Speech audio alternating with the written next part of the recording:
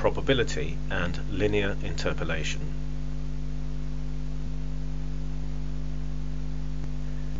So we have a grouped frequency table, we have continuous data, and we have to estimate the probability that a randomly chosen teenager spent less than 10 hours shopping.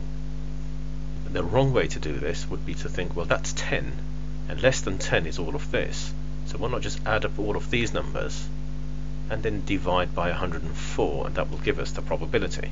And this is not the answer, because the 10 is not the upper class boundary for this interval.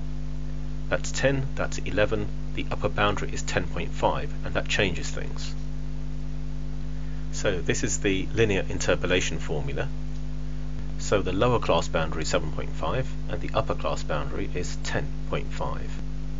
So the data value here is 10, the lower class boundary is 7.5, frequency of the class is 18, the class width is 10.5 minus 7.5, so the only one left is the frequency into the class, and we can rearrange our equation here to work this out.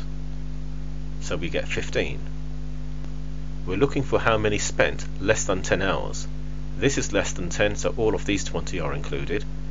These are less than 10 hours, so all of these 16 are included, and some of these are included from this class. We want 15 from this class. So we add them together, the 20 plus the 16 plus these 15, out of 104, and that gives us this probability. So if you're given a grouped frequency table and you have to calculate probability, check first to see if your data is rounded and work out your class boundaries, and then from there use the linear interpolation formula to calculate any probabilities.